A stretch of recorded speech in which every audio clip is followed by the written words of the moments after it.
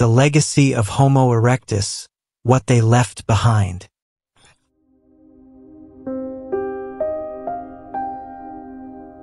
Introduction. Homo erectus, one of our ancient ancestors, has left a profound legacy that continues to shape our understanding of human evolution. This hominin species, which lived from approximately 1.9 million to 110,000 years ago, was remarkably successful in terms of its geographical spread, longevity, and adaptation to various environments. The archaeological sites, fossils, and artifacts associated with Homo erectus offer invaluable insights into their way of life, cognitive abilities, and technological advancements. This comprehensive discussion will explore the legacy of Homo erectus through an examination of key archaeological sites, fossil discoveries, and artifacts, highlighting their significant contributions to our understanding of human evolution.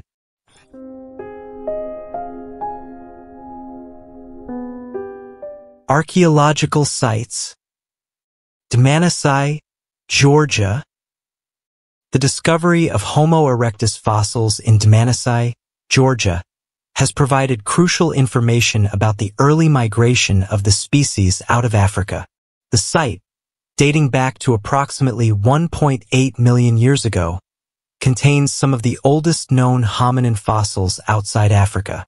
The well-preserved skulls and postcranial remains found here have offered insights into the physical characteristics and variability within early Homo erectus populations. The presence of simple stone tools, known as Oldowan tools, at Dmanisi also suggests that these early hominins had developed rudimentary technological skills for processing food and possibly for defense.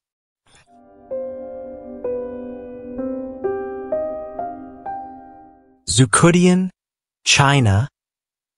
Zucudian, also known as Dragon Bone Hill, is one of the most famous Homo erectus sites in the world. Located near Beijing, this site has yielded a wealth of fossils and artifacts dating from around 780,000 to 400,000 years ago. The remains of over 40 individuals, including several nearly complete skulls, have been found here. The site provides evidence of the use of fire, which represents a significant milestone in human evolution. The controlled use of fire would have allowed Homo erectus to cook food, stay warm, and protect themselves from predators, demonstrating advanced cognitive and social behaviors.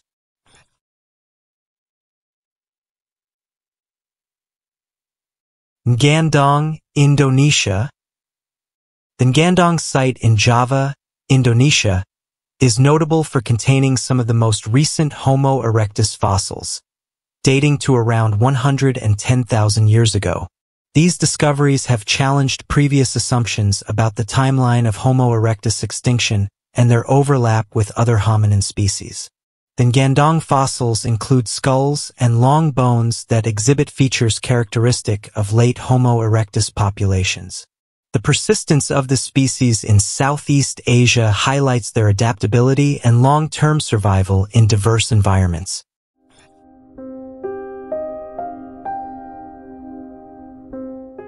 Kubifora, Kenya. Kubifora, located near Lake Turkana in Kenya, is a rich archaeological site that has provided extensive evidence of early Homo erectus occupation. Dating back to approximately 1.9 million years ago, the site contains numerous fossils and stone tools, illustrating the technological and anatomical evolution of Homo erectus in East Africa. The Acheulean tools found at Kubifora represent a significant technological advancement over earlier Oldowan tools, indicating increased cognitive abilities and manual dexterity.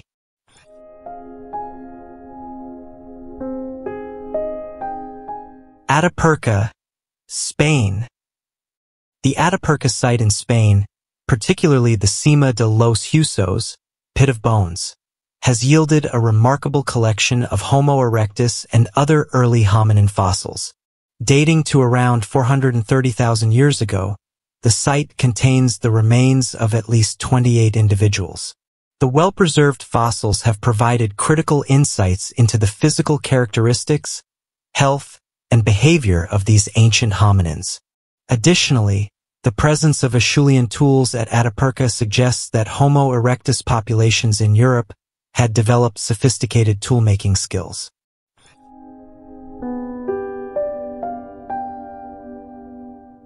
Fossils. Anatomical features. The fossils of Homo erectus exhibit a unique combination of primitive and derived anatomical features, reflecting their transitional status between earlier hominins and modern humans. Key characteristics include a prominent brow ridge, a low forehead, and a long, low cranial vault. The brain size of Homo erectus, ranging from 600 to 1,100 cubic centimeters, was significantly larger than that of earlier hominins but smaller than that of modern humans. The postcranial remains indicate a robust and muscular body, well suited for long-distance walking and endurance running, suggesting a highly active and mobile lifestyle.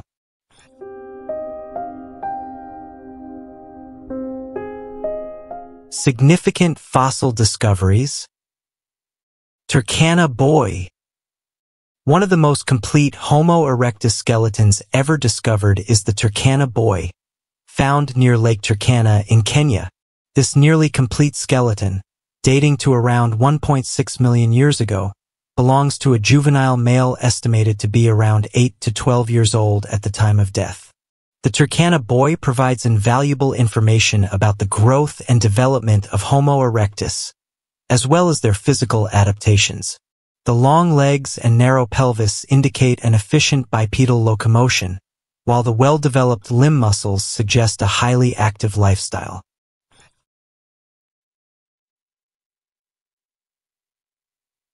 Java man. Java man, discovered by Eugene Du Bois in the late 19th century, was one of the first Homo erectus fossils to be found. The fossils, consisting of a skullcap and femur, were unearthed in Trinil, Java, and date to around 1 million years ago. Java man's discovery provided the first evidence of early hominins outside Africa and supported the hypothesis of a widespread distribution of Homo erectus. The skullcap exhibits typical Homo erectus features, such as a prominent brow ridge and a long, low cranial vault.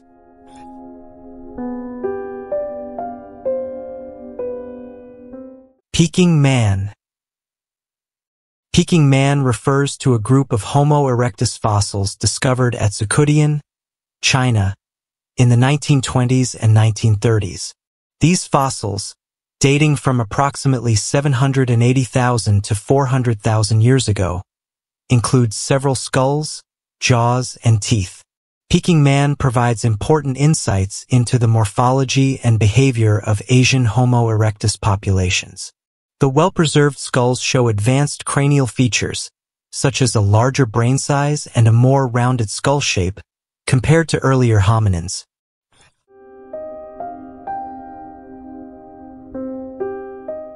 Sangiran fossils.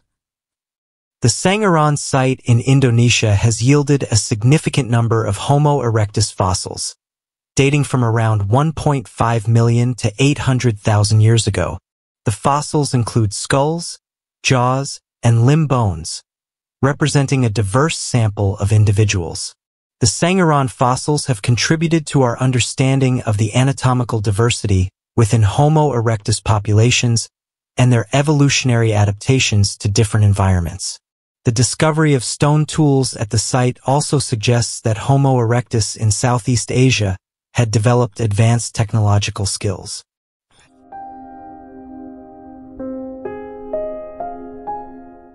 Artifacts. Stone tools. The stone tools associated with Homo erectus represent a significant technological leap from earlier hominin tool cultures. The development and use of these tools reflect increased cognitive abilities and manual dexterity, enabling Homo erectus to adapt to a wide range of environments and ecological niches. Oldowan tools. The earliest stone tools used by Homo erectus belong to the Oldowan tradition, characterized by simple flakes and cores. These tools, found at sites such as Dmanisi and Kubifora, date back to approximately 1.9 million years ago. Oldowan tools were likely used for a variety of purposes, including cutting, scraping, and pounding, aiding in the processing of food and other materials.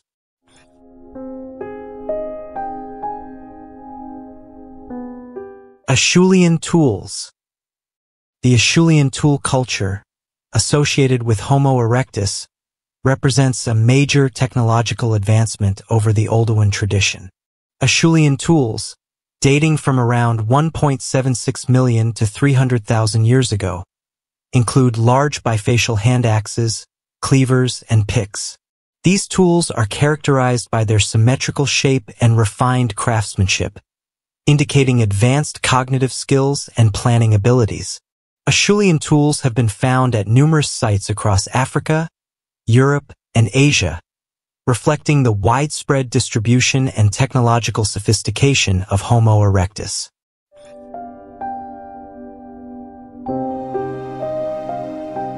Use of fire.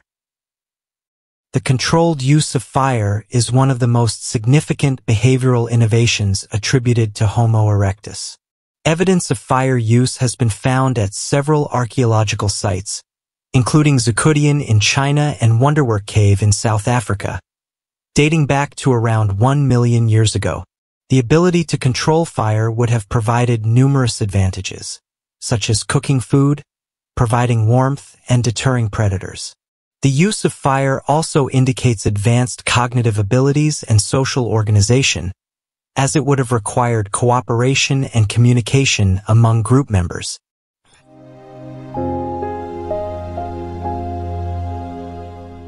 Shelters and dwellings. While evidence of permanent shelters is limited, there are indications that Homo erectus used natural features and constructed simple structures for protection and living. At sites like Terra Amida in France, dating to around 400,000 years ago, archaeologists have found evidence of temporary shelters, including post holes and stone arrangements that suggest the presence of simple huts. These structures would have provided protection from the elements and predators, indicating a degree of foresight and planning in Homo erectus behavior.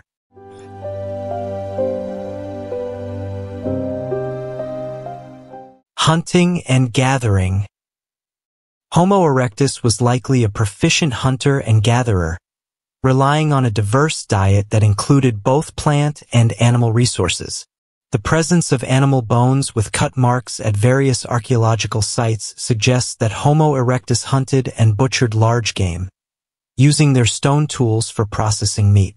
The development of more sophisticated hunting strategies and tools would have allowed Homo erectus to exploit a wider range of ecological niches, contributing to their success and widespread distribution.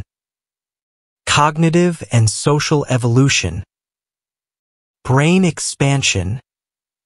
One of the most significant aspects of Homo erectus evolution is the expansion of brain size compared to earlier hominins. The average brain size of Homo erectus ranged from 600 to 1,100 cubic centimeters, significantly larger than that of Australopithecus and early Homo species. This increase in brain size is associated with advanced cognitive abilities, including improved problem-solving skills, social organization, and technological innovation. The development of a larger brain also suggests changes in diet and energy expenditure, as a more complex brain requires greater nutritional resources. Social organization. The archaeological and fossil evidence suggests that Homo erectus lived in social groups with a degree of cooperation and division of labor. The use of fire, construction of shelters, and coordinated hunting activities imply that Homo erectus had developed social structures and communication skills necessary for group living. The presence of multiple individuals at sites like Dmanisi and Zucudian indicates that Homo erectus engaged in collective activities, such as sharing food and caring for group members. Language and communication. While direct evidence of language in Homo erectus is lacking, the complexity of their tools, use of fire, and social organization suggest that they possessed some form of communication. The development of more sophisticated tools and hunting strategies would have required coordination and information sharing among group members. The presence of symbolic behavior, such as the use of red ochre at certain sites, also hints at the possibility of early symbolic communication and cultural practices. Adaptation and dispersal. Environmental adaptability. Homo erectus demonstrated remarkable adaptability to a wide range of environments, from the savannas of Africa to the temperate regions of Europe and Asia. Their ability to exploit diverse ecological niches is evidenced by their widespread distribution and longevity as a species. The development of advanced stone tools, use of fire, and construction of shelters would have enabled Homo erectus to cope with varying climatic conditions and resource availability. Out of Africa. The migration of Homo erectus out of Africa marks a significant milestone in human evolution.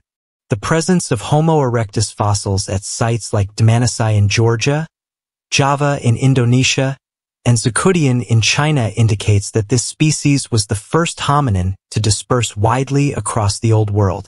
The successful colonization of diverse environments outside Africa highlights the adaptability and resilience of Homo erectus populations. This migration also set the stage for the later dispersal of Homo sapiens and other hominin species. Evolutionary legacy. Homo erectus is considered a pivotal species in human evolution, bridging the gap between earlier hominins and modern humans. Their anatomical, cognitive, and technological advancements laid the foundation for subsequent hominin evolution. The traits and behaviors developed by Homo erectus, such as increased brain size, tool-making skills, and social organization, were further refined and expanded upon by later hominins, including Homo heidelbergensis, Homo neanderthalensis, and Homo sapiens.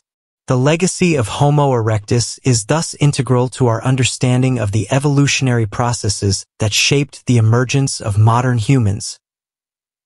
Conclusion. The legacy of Homo erectus is a testament to the adaptability, ingenuity, and resilience of this ancient hominin species. Through their widespread geographical distribution, technological innovations, and social behaviors, Homo erectus made significant contributions to the evolutionary trajectory of our genus. The archaeological sites, fossils, and artifacts they left behind provide invaluable insights into their way of life and their role in shaping the course of human evolution. As we continue to uncover and study these remnants of our ancient past, the story of Homo erectus will remain a crucial chapter in the ongoing exploration of our origins and development as a species.